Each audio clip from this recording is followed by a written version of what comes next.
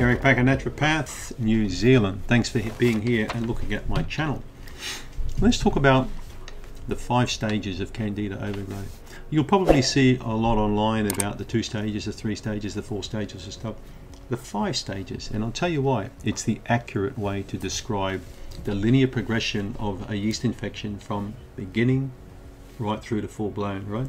Now, I've seen a lot of people, I've seen a lot of symptoms, and I generally see them like this laid out. Good video for people who want to know what stage they're in or where they're going. Okay, so listen up. The first stage of a Candida problem is always the cause. Something happened, all right? Many people have got a yeast in their gut living as a natural, okay, commensal. It just sits there and it sort of operates with the bacteria, and not everyone has got Candida, by the way. Most people do, but some people have got such scant levels of Candida albicans in their gut that it's barely detectable, whereas others, by default, have a larger amount that's kept, again, in check by bacteria, right? But this could also explain the reason why how some people get very easily upset with the smallest lot of antibiotics. It may take them a year to recover from 1 round, whereas other people, they can take multiple rounds, you know, every couple of months, and they're sort of okay and they bounce back quick. So antibiotics affect every single patient I've seen differently. Some people are devastated just from 1 or 2 doses. So the cause is the first stage, and it's the stage really where most people never suspect it to be a cause, because after all, they're going to somebody who's got supposedly the best interest at heart. They're going to a doctor, a medical doctor. They're getting a medication by a professional qualified person, and it sets off a chain reaction, either for good or for bad. And in many cases, it's for bad, but the person won't know that at that point. So that's stage 1. Stage 2, the gut becomes altered. The digestive system starts changing slowly but surely over time. It's getting cold in here, I'll be changing over time. Off you go. I don't want to turn into an icicle. It's getting hot here, guys, it's summertime. The gut changes. Now the gut can change quickly or slowly, but in many cases it will slightly alter little bit by little bit by little bit after that antibiotic. You'll get death of certain types of bacteria. Sometimes you'll get death of a lot of bacteria, but guess what? Just got a cramp in my leg. The yeast don't die, okay? Because the yeast are not nailed by, of course, the antibiotic. The yeast thrive with the antibiotic, so they start taking off. Now that growth depends a lot on that person at that time. It depends on the diet. It depends on the desires and aversions, what that person likes to eat, what they don't like to eat. So sometimes the Candida growth can take off in weeks, it can become rampant. Other times it can take months and months, but a very slow progression. So as the person slowly develops more digestive problems, they'll notice things like a bit of indigestion, perhaps a bit of bloating, maybe a tiny bit of bowel change in the beginning. Often there'll be gas production, things like that. But here's the thing that occurs that no one really thinks about, is that the appetites and desires change, okay? The yeast is calling your name. Peter, or Jill, feed me, I need more, I need a donut, something like that. So you'll be thinking, I feel like a little snack tonight after dinner. And that's what I often look for with patients, is what do they like to eat and when do they like to eat it. If they like a sweet meal, if they would kill for something sweet after a meal, it often means a yeast infection, in my opinion, especially if the person's never had that. And if their desire increases more and more and they want larger portions of ice cream or donuts or candy or whatever it is they want, there could be a problem. Watch for the person who starts stopping their car and going into a shop to buy a snack. Watch for the person who is having a drink of something and then wants a dessert or something sweet, those sort of things. So little telltale signs, all right? So the gut will become disturbed. The brain will start telling the person that the gut needs feeding with things that normally it hasn't been fed with. The yeast infection progresses slowly but surely, gets more and more and more. Digestive systems become more apparent now. There could be diarrhea or constipation. There could be alternate bowel motions. There could be, well, that was burp, not a real burp, but you know what I mean. There can be indigestion. At that stage, the person could be thinking about going to the doctor or going on medications, often self-prescribed from a chemist. Sorry, you got a bit of indigestion, just take this Rolaids or take these Terms or something like that. And so then the person will start on some kind of pill or something, and they could be on that for a while. That's stage 2, the gut. Stage 3, guess what?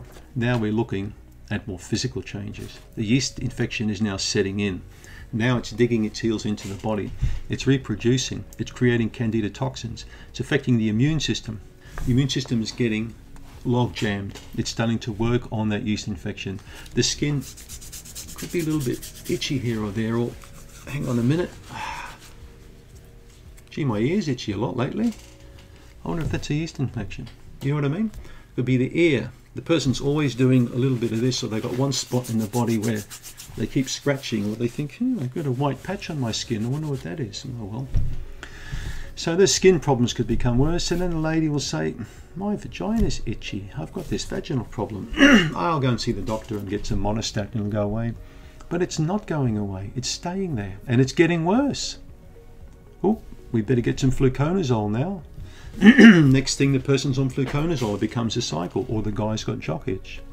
And then he looks down to the ground and he can spot one of his toenails. He's got a fungal problem on a toenail now, right? Or on the finger. All these things slowly become apparent over a period of weeks and months. All these little things. Sinus problem. Many people get AFS, allergic fungal sinusitis. I did many articles years ago. I wrote for magazines, when we had health magazines years ago, on AFS. I think I wrote a 2 or 3 part series on it. I had allergic fungal sinusitis for 7 years. I had a sinus problem until I got a tooth pulled out that was dead, and it all cleared up, and it was a fungal problem. It's gone. I tell you, it's hell on earth having sinusitis. It's hell on earth. You don't want bad sinus problem for years on end. You can't swim, you can't fly in planes. It's hell. You can't smell anything. You're sneezing, you're blowing your nose, you've got constant pain in your face. If you're watching this and you've got a constant sinus problem, think about a yeast infection. If you've got a constant vaginal problem, think about a yeast infection. If you're constantly a guy doing this, think about a yeast infection. All right? Everywhere the hand goes and it moves like this, it's often a yeast infection of some sort. My father-in-law cut his finger about 30 years ago when he was working in a meatworks. Doctors are completely at loss what it is. I told him to go and see a dermatologist. They told him it's a yeast infection. So, nails, skin, groin, scalp, all sorts of peripheral body parts could start becoming a problem now. The gut's playing up and the periphery's playing up. You've been to the doctor 2 or 3 times. You've been told to go to a psychiatrist. In 1990s, what many people don't realise, there was a New York doctor that had his medical license taken off him because he actually told the patient they had a yeast problem that needed treating, a candida problem. The guy was stripped of his medical license.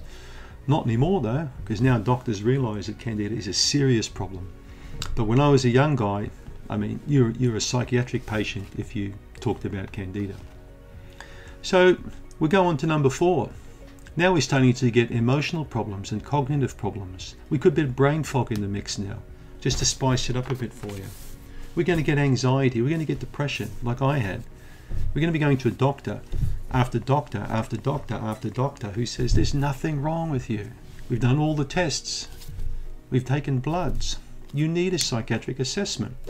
Now when someone tells you that, how do you think you feel? You start thinking that you're a Looney Tunes, that's what you think. You start talking to your mother or father or your sister who says, for goodness sakes, listen to the expert. What do you know about candida? You know, you're imagining all these things. So that really makes you annoyed inside. So you get anxiety, you get depression, you go down, you get brain fog, you can't think anymore. You start having problems. And the last one is you start developing fatigue, bad fatigue, chronic fatigue. In some cases you develop a secondary, and in many cases you do. It could be an autoimmune disease, you could have any type of problem. Now, ow, sore knee. So many different things occur as the condition winds up more and more. It compounds. It compounds with psychiatric effects, compounds with cognitive effects, All of these things are layers upon layers upon layers of dysfunctions. And where do they start? The cause. If you can get the cause fixed sooner rather than later, you don't have to go all the way down to the bottom, to number 5, do you? So those are the 5 stages of Candida. I hope you got something out of that. Thanks for tuning in.